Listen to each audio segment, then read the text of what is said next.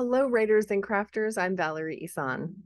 And I'm Erick Mertz. And this is episode 79 of the podcast, and it's August 10th, 2022, as we record this. Today, our main topic is planning your creative path.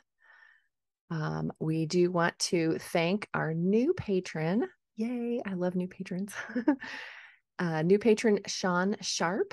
And thanks to Mary Van Everbroeck for upping her pledge this week as well. And thank you you to all guys. of our current patrons. We totally appreciate you. And if you're not a patron and you want to be and get all the extra goodies that come with it, you can go to patreon.com/Valerie Ihsan, IHSAN. We've got a couple of announcements. You want to do that first before we talk about what we're reading, or do you want to do that afterwards? Let's do that afterwards. Okay. What are you reading? Well, here's a funny story, right? I started reading Summer Night, the next book in the Dresden Files. I mentioned that in the last podcast. Uh-huh. Went out on a quick overnight trip and left the book in the Airbnb. So Bummer. yeah, that happens, right? On Facebook, I was posting pictures of the books that the host had sort of decoratively placed around, and now my book with my bookmark is going to be one of them for future guests. So bummer. I'm sorry. Yeah, that happens. So I haven't acquired a new copy of that book yet because I'm going to read it in paper. So I'm reading Jeff Vandermeer. I don't know. He wrote Annihilation. He wrote a bunch of really kind of cool sci-fi books. And I'm reading one of his little short reads called The Strange Bird. And it's a strange read. It's like a novella, and it's from this world that he's got where there's like these sort of like cyber humanoid animals are created, and there's like a bear and a bird and some other animals. And it's just really weird, wacky stuff, but it's kind of runs the line between literature and genre fiction, which is it's a great read. I sometimes read it little bits and then I have to stop myself and go, what just happened? What was that experience?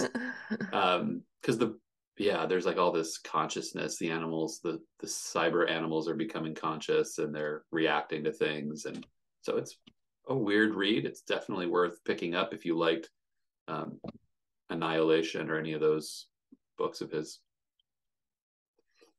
What about you? I am reading The Many Daughters of Afong by, I forget who the author is. I'll just put it in the show notes.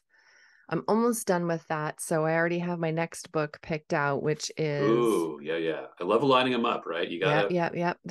Don't go to the library now. Don't go to the library because then something's gonna jump in there. Right? Yeah. I better not get another hold release from my library. Yeah. This one is a memoir called The Sound of a Wild Snail Eating by Elisabeth Tova Bailey.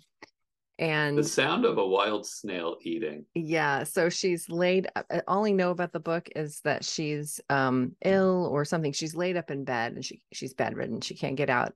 And there happens to be this little snail that has taken up residence in her little bedside table. So she just watches it and talks about it. And so I don't know anything else about it other than that. And somebody had ordered it at the bookstore. And I was like, wow, that looks really interesting. So I ordered myself a copy. Points for great title, right? I mean, that's. Yeah. Yeah. Speaking of great title, I've been trying to come up with a new title for the memoir, and I think I might have it. Ooh. Which, of course, solidifies the need for a new cover. Somewhere a cover designer just got all diabolical cartoon fingers over that. Yeah, so I just don't know if I should add a subtitle to it or if that just makes it too clunky. So I think I'm going to poll my readers and give them, some options and see what they come up with. But interesting. Yeah, so I hope that the new title is more evocative and makes you pick it up. We should at some point talk about covers here. I know it's a podcast. I know most people are listening and not looking, and covers are a visual concept. But I think, I'm at this point where putting out a book in a week, in one day, so 8 days to freedom for chasing shadows. But but the cover, like each book, like when you're doing a series, having the right cover becomes a balancing act up to what I loved in book one. Is it carry through to book three?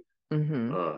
Covers are an ongoing conversation, even for well-established authors too, I see. So Let's see what else in terms of reading. I'm still kind of reading The Dude and the Zen Master. That's one of those that I pick up and read, 3 or 4 pages here and there. It's kind of like a philosophy, but funny. And so I like that. And I did just I finish. have. Oh, go ahead. I did just finish reading Newsletter Ninja 2, which is Tammy LaBreck. Oh, That's a good book. And I just was on a book club podcast or whatever yesterday, and then we talked about it. is that So worth picking up for somebody who read the first one 4 years ago or whenever it came out? absolutely, because this one is all about reader magnets. It's just talking about reader magnets. I mean, she kind of brings in a couple of um, concepts, from the first book in terms of newsletter health or whatever. Um, but yeah, I thought I have some great ideas, and also have determined that the reader magnet I have been working on and was ready to put out is not the one I'm going to be able to put out. Based on reading that, I'm going to have to write a new one.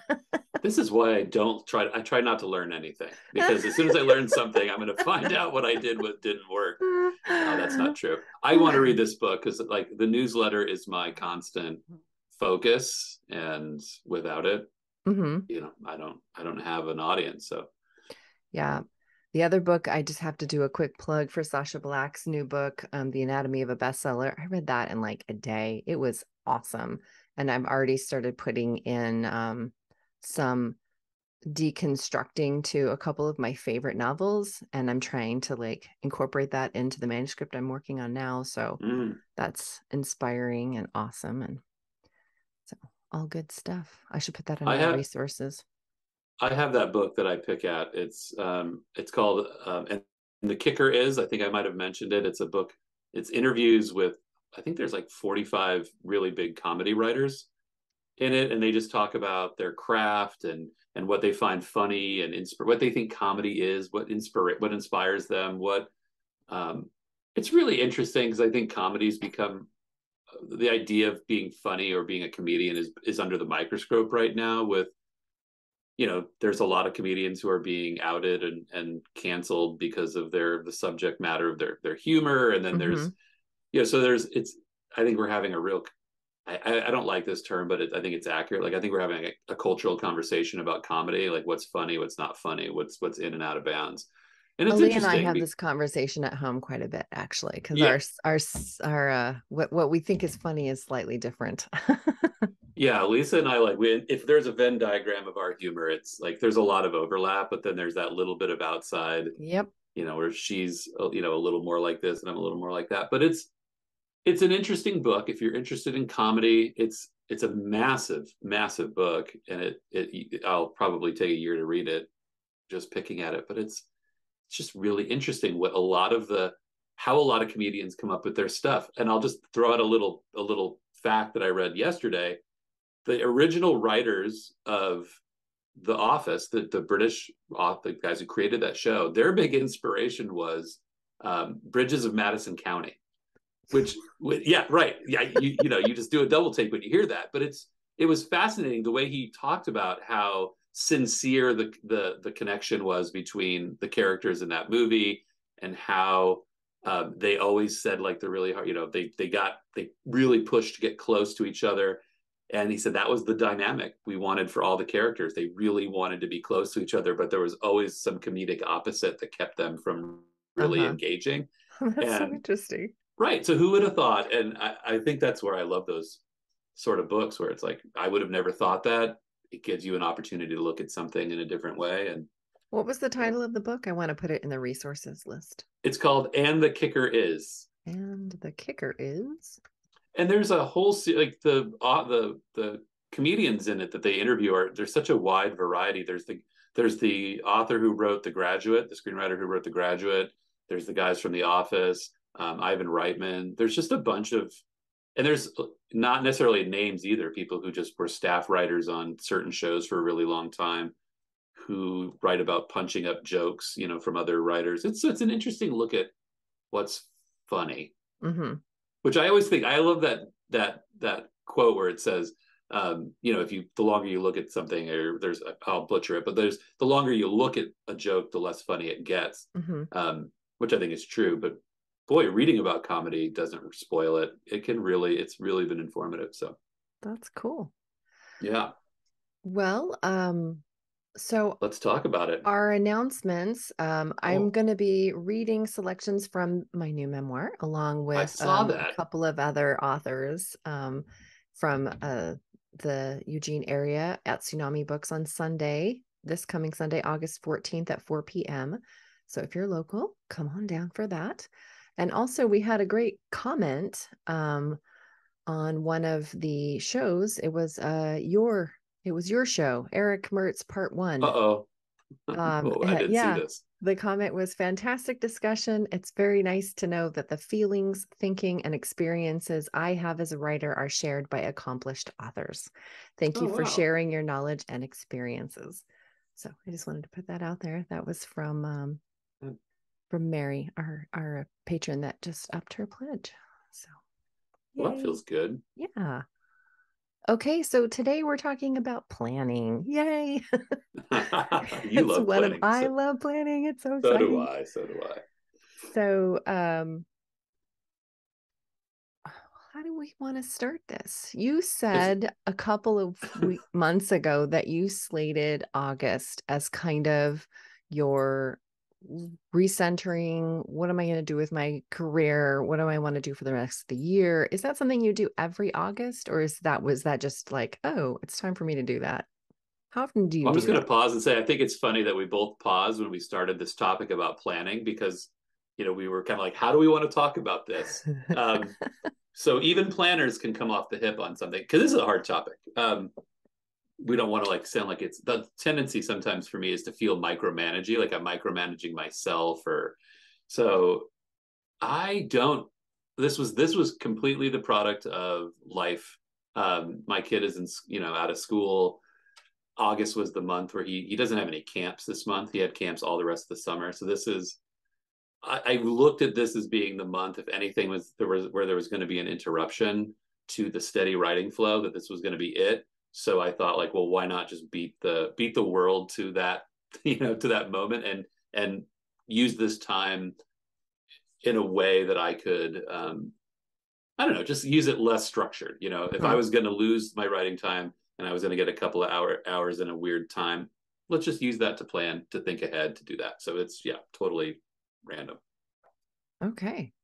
Were you But I'm surprised going to at do what you this, came up with? but I will sort of set this out. I'm sorry, I didn't mean to jump you there, but like, I think this is valuable to like have a month or have a period of time when you can kind of pause on the type A career pusher and sort of step in and say like, let me just imagine for a little bit Hmm. and then try to put that into place. Yeah. I I'm kind going to of do this. think more often is better for me. Um, but I don't know, we talked about self-care before, and this is sort of one Right. of the things I do just to stay sane, and that's to have weekly time that I set aside to just sort of think about the week, plan meals out. I don't, just what am I doing Yeah. this week? What do I want to get done? And then this, I call it a passion roadmap because that's what my planner calls it. But doing this sort of, It's a good name. doing this sort of, I mean, it doesn't have to apply just to career Right. because as an entrepreneur, a lot of our family work gets sort of, it bleeds into each other sometimes. Yeah. So, doing a house project where you're building an office in the backyard for your writing business, like that's the kind of thing that would sort of bleed in. And Yeah. well, yeah.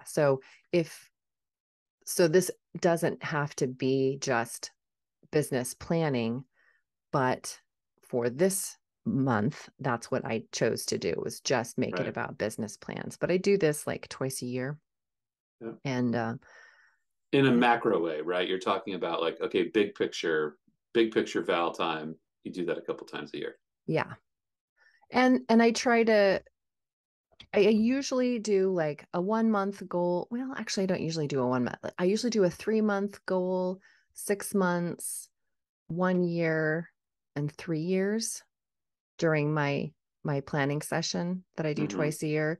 And then, all of the things that I want to get accomplished within 3 months, will be on like a little list. And then after I get that all out on paper, then I choose one that I want to focus on, so that my attention and energy isn't too scattered. Like if I'm only going to get one of these things done in the next 3 months, what is the thing that's going to make the most impact or make my life better, or, whatever quality it is that you're measuring with. But right. So that's kind of macroly how I do it. Right. I developed this probably, I would say, earlier this year, and I think I'm going to refine this process. I just do quarterly things. I try to look at things like the next quarter we'll go into is what, October, November, December. So that's quarter 4. Next month I'll start really, well, actually I'm kind of doing it this month. But I'm rolling towards like finishing quarter 3 goals that I set for myself. And then how do I sort of like use that as a platform to build into the quarter 4 goals, So usually it'll be like a marketing goal. Like I'm going to do 3 different things to get newsletter people, or I'm going to do like that. Like, let's say that, like to get subscribers, I'm going to use these new techniques in the next 3 months. And then my thinking is then the next quarter, when I have those extra subscribers, how do I, so I try to like look at everyone as like, I have like a marketing goal, a creative goal, a business goal. And then I have like a goal for like it's sort of like a scares you goal. Like the thing that I know I need to do, but I'm not doing it. And because I will, like we discussed in the C podcast, Eric part 2, like I can really avoid doing things that I'm not good at because I'm good at this. I'll just keep doing this. So I have to push myself a little differently with those. So my scares me goal is I need to do some video for my website, for my business website. And it's really a big hump for me to get over. I make every excuse. I don't have a professional studio. I don't have professional cameras. And then I go look at people who have video on their sites and they don't have professional studios or cameras. So I have to, get over some of those things. Like, oh, I wore that shirt 7 years ago in a video. I can't wear that now. Like I will make up any excuse. So what I think is interesting in the goal setting conversation is like, the different motivations that I need for each one. It's really have to be careful so that I'm not setting 4 goals for the quarter that require real pushing. I have to have some soft goals. Like I am going to finish that novella this quarter, right? I'm going to do that. That's easy. I know I'm going to do that, but I have to have that one to pat myself on the back so I feel better about this one. So it's a little bit of like mind games with yourself, that comes into this for me. Not mind games, but just motivators. You have to know how to motivate yourself. Yeah. So I'm just going to push back. I just watched a couple of Becca Sion videos yesterday on our Quickcast. Oh, yeah. And so when you said that, you want to push yourself to do the video on your site, but you've been procrastinating and trying to figure out, find ways to not do it. So then questioning the premise, like what do you need to have video on your website? Why do you need to have video on your website? Is there another way that you can? Well, I taught, in a strictly business sense, the SEO person who does the SEO for my website says, look, you could boost all of these blogs in a considerable way. If you had a YouTube channel that was for your business, and it'll boost those blogs, underperforming blogs on my site. You could get some better juice with those. And this, the numbers prove that would work. That's how sort of like, that is how phobic I am sometimes about pushing myself to do those new things. Like I can have like a quantifiable end, and it's still a struggle for me to say like, all right, I'm just going to struggle through a couple of videos for the better of, for better results. I still struggle with it. but I do. I mean, I've written some scripts. I've booked out the time to do it, created a spot in my home. So I'm getting there, but I should have done this a year ago. Shoulda, a lot of shouldas. What were those? You said you have a creative goal, a marketing goal, a scares me goal, and was there one more?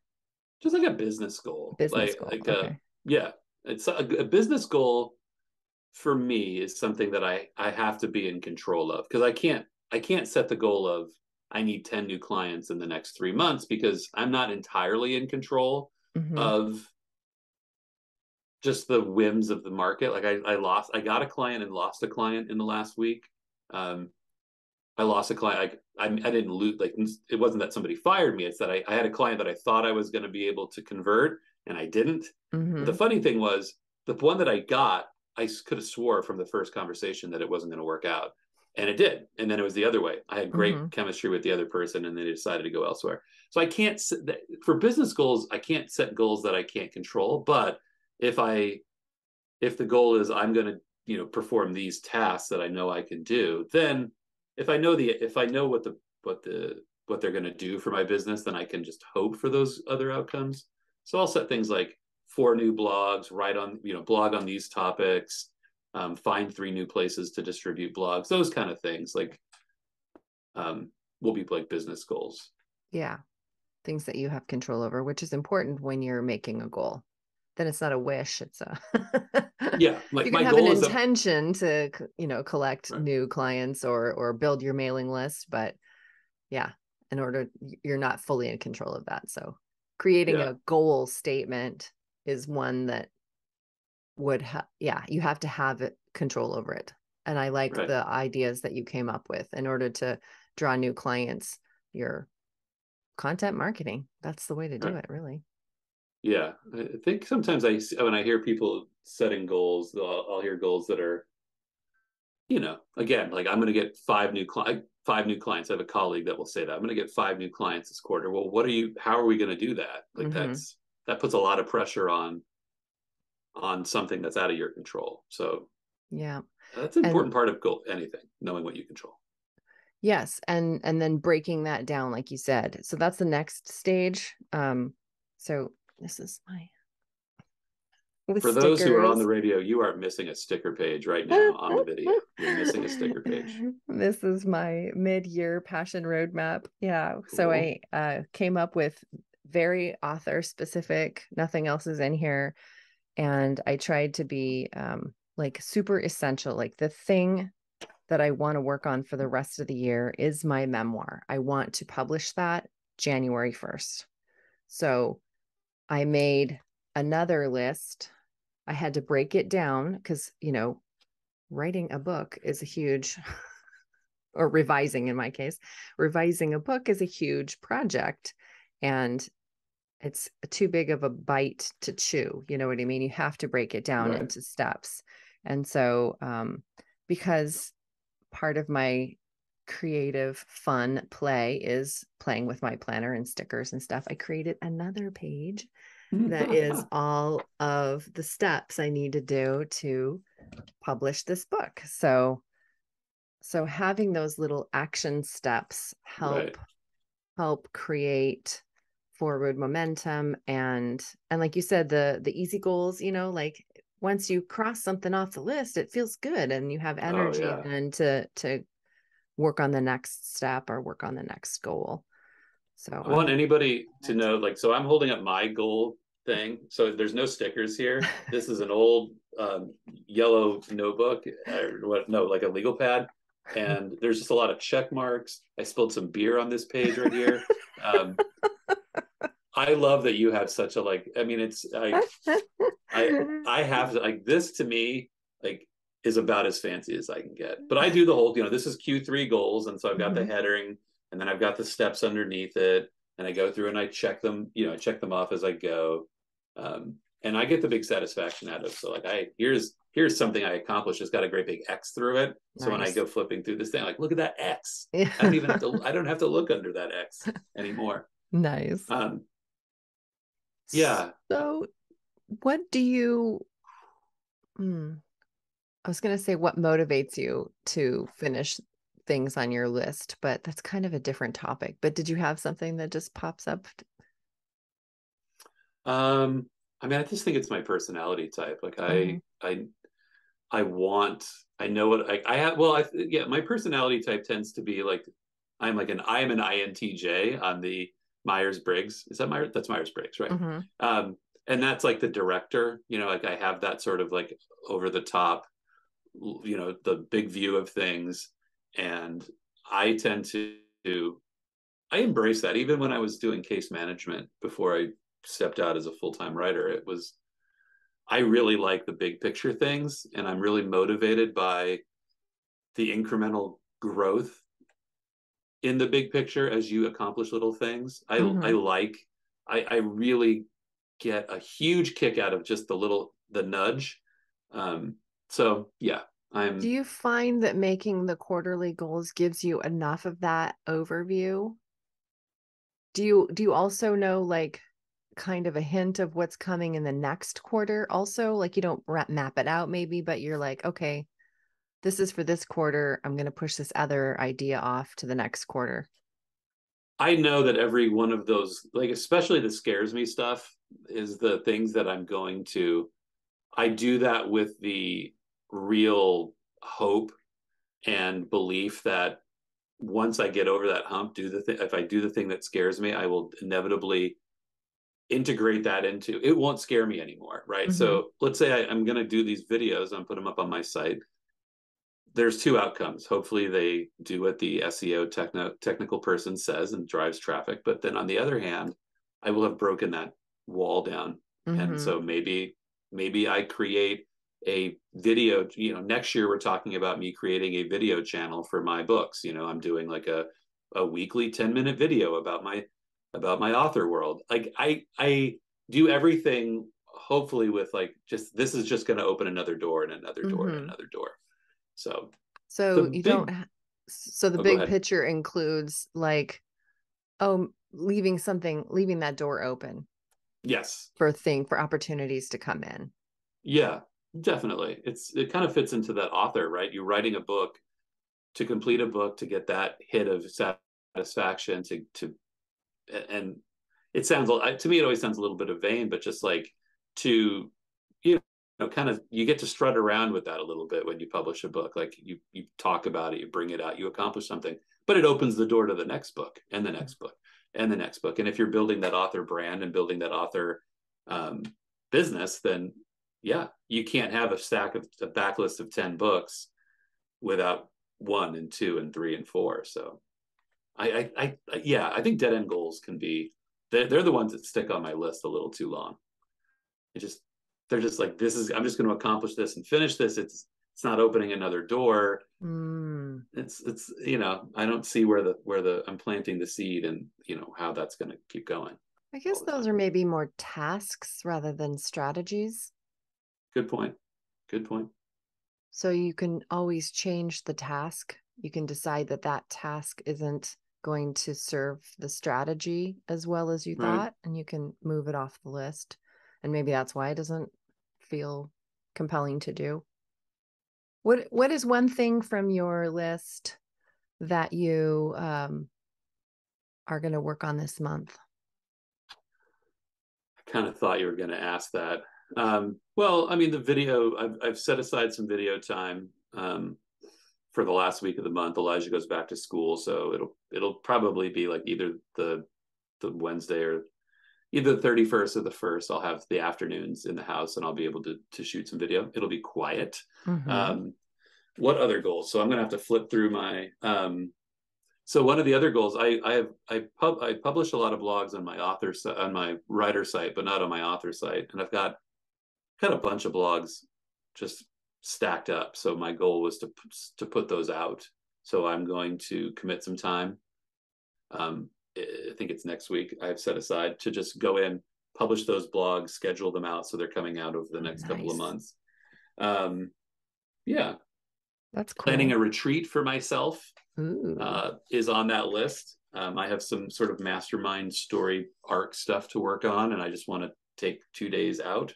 Mm-hmm. I'm going to do that on Thursday afternoon. That's my weekly time. So Thursday between 1 and 3 is my go sit down, get a Spanish coffee, plug in Yum. my headphones, and do some mastermind, some big thinking. Like, what do That's I want? awesome. One of What my about you? goals Like, what are, in the yeah, next quarter, I would like to really re-engage my mailing list.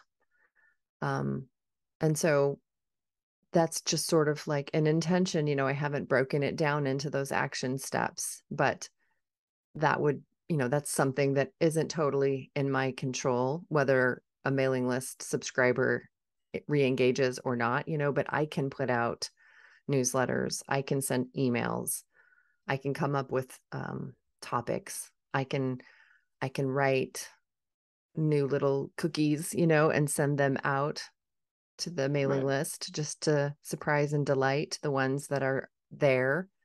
And, so those are some things that I could do to re-engage my mailing list. Just, email them more often. Right. And the results will be what the results will be. And then you can kind of hone once you, right. Is this the way you think of it? Once you start doing that and you start getting in the habit of re-engaging that mailing list, then you can start looking at results a little bit more critically. Because, all right, I Yeah, want to if get you 10. track. Yeah. Yeah. I think putting some of those like results before the like re-engagement is goal one. Goal two would be like, all right, now let's get some results out of that. Let's Yeah, let's clean it refine. up and Yeah. get rid of the people that don't really want to be there. And I would really That's like so to hard. redo It's so my hard. automation sequence.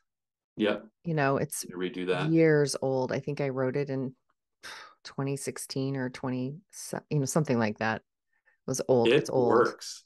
It works, Here's but I need to, because people respond to them, right. but I need Right. to like change it up and update it, I guess.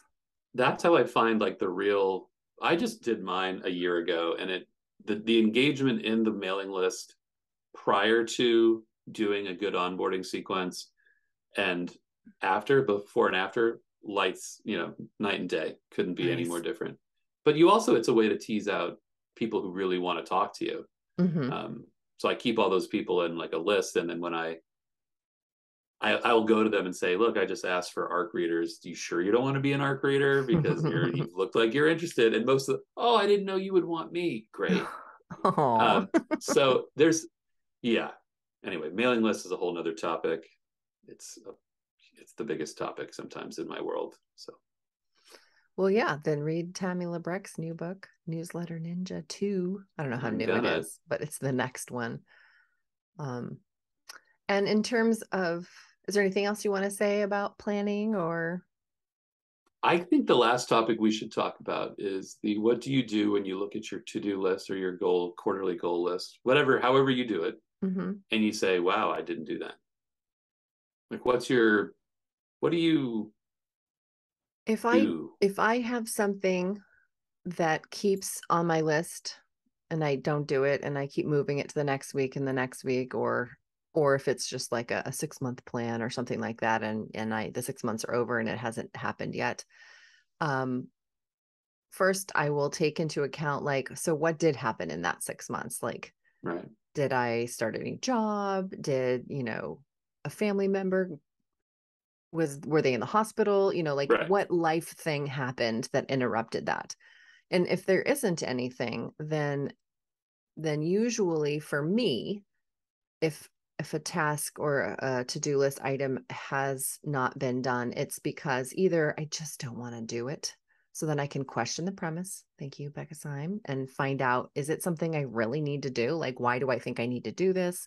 If it is something I need to do, like taxes or something like that, yeah, then I could delegate it. I could hire somebody else to do it. right, I can delay it as long as possible, or I can, just do it and get it done with. And in order to do that, usually it requires more steps. So I right, haven't broken it down into small enough steps that I'm comfortable with, because sometimes you see the item on the list and it's just too big, and you just can't make yourself go there because it requires so many other things to do first that you hadn't thought of. And so, yeah, yeah, breaking it sounds down even familiar. smaller. That's what I do. Yeah, similar. I tend to say either I look at it like I tend to look at the big picture. Like, all right, I set 5 goals for this quarter and I've not done this one. Did I set too many? Did I not scale things right? Did I not give myself a softball goal that I knew I could accomplish? So I try to give the goal a little bit of the benefit of the doubt. Like maybe it was me, not the goal. But if I do find that like, yeah, I should have been able to do that, then yeah, it's just got to move it, reprioritize it, or just eliminate it. There's some things I've just eliminated, Yep, that ditch it. I can't, I'm not going to get to this, or it's not important, or the outcomes are not clearly, I don't see the outcome. So, yeah, I went to Dean Wesley Smith's business mastery class a few years ago, and several years ago now. But one thing that came up in there, I think it was Catherine Rush. I knew there was another word in there. She was the one I think said it. There was the 4 Ds: ditch it, delay it, delegate it. Or no, did I say that wrong? Oh no. those sound right. I mean, ditch it, delay it, delegate it. Yeah, or do it. Yeah, those are the 4 Ds. If you don't want to do it, pass it on to someone else, or just don't do it. And I think what you said is, I mean, there's things you might delay that you have to do, like taxes. Mm-hmm. If you're talking about practical home things, like you have to figure out what's for dinner because it's a meal, and you're probably not going to be happy if you don't get it. But when it comes to the other things, you can be philosophical about it. You can examine those goals, and you're not beholden to them. You're not failing in the exercise if you're not nailing every one, perfectly in the quarter. You're just finding that the exercise is more complicated than at first glance, I guess. Okay, well, we are out of time. Oh my gosh, this already. morning, and I think our next episode, I would really like to talk about crowdfunding. I haven't looked at that in a really long time, and Patreon is a way of crowdfunding. Indiegogo, Kickstarter. I know you did a Kickstarter years ago. I would love to pick your brain about that.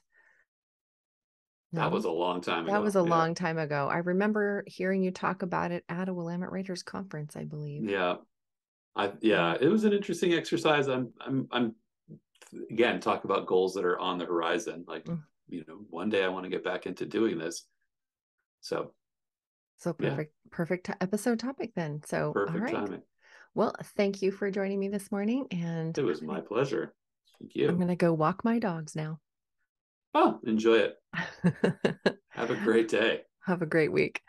Bye-bye. Bye-bye.